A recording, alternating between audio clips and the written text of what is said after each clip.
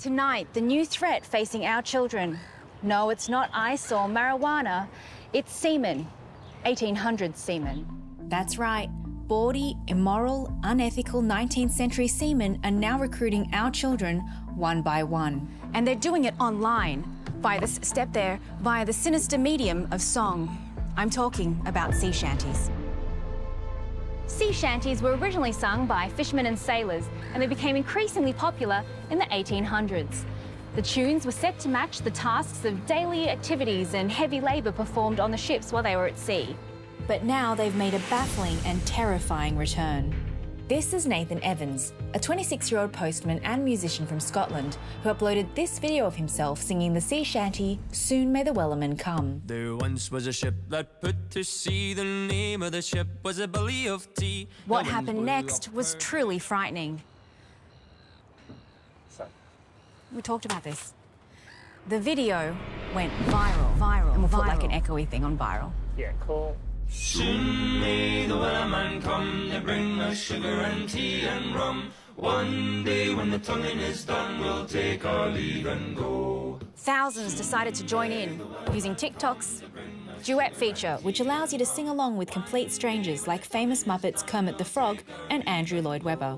But it didn't end there. Nathan was featured in the New York Times, the BBC, and this text message from my friend Paul.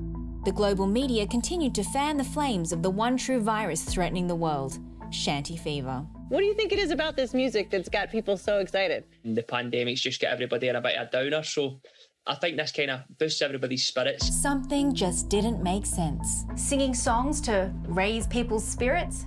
It was all very suspicious.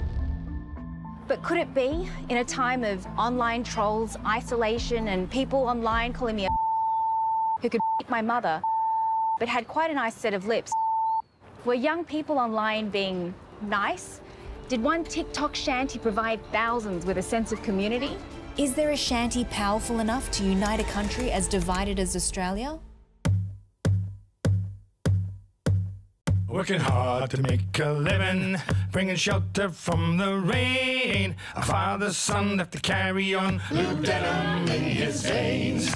Oh, he's a working class man, believes in God and others, and he gets it where he can. He did his time in Vietnam, so mad at Uncle Sam. He's a simple man with a heart of gold in a complicated land. Oh, he's a working class man, he's a working class man. Seeing Jimmy Barnes and his merry band of scurvy-ridden singers made me think, maybe Nathan the postman was onto something. Maybe the internet is an ocean. Maybe shanties are our ship.